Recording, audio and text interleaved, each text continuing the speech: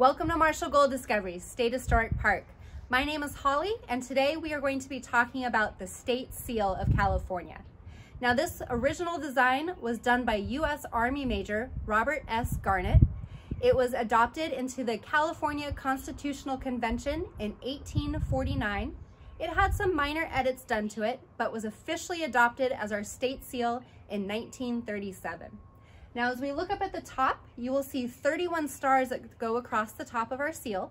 That is because California entered the Union as the 31st state. Now, most prominently figured here is Minerva. Minerva was the daughter of Jupiter and was born out of his head. So she skipped the step of being a child and a teenager and was born a full-fledged adult. California was similar. We didn't enter the territory stage before we became a state. So we skipped the child and teenage step and was born a full-fledged state. Also on our state seal, you will see the grizzly bear. Now, the grizzly bear you may also recognize from being on our state flag. Unfortunately, the grizzly bear is no longer in California. About 75 years after the gold rush, the grizzly bear was hunted and killed so much by the miners and the influx of people to California that it became pretty much extinct. You can still find grizzlies other places in the United States, but not in California.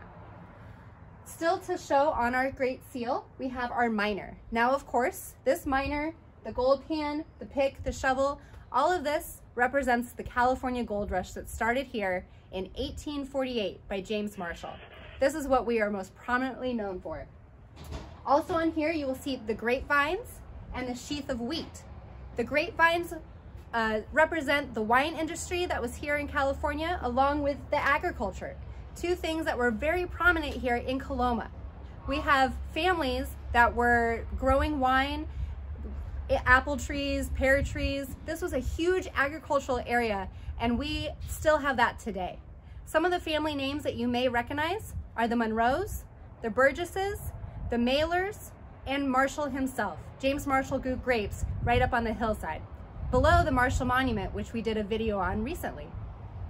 Also on the state seal, you will see the ships heading into the bay. This bay is San Francisco Bay, and the ships represent the industrial businesses that we had here in California. Because of this port, lots of business and trade came in here, selling things to all those gold miners that were here in California. So I invite you all to study your Great Seal of California. Another fun thing to do with kids, there are so many coloring sheets and pages online.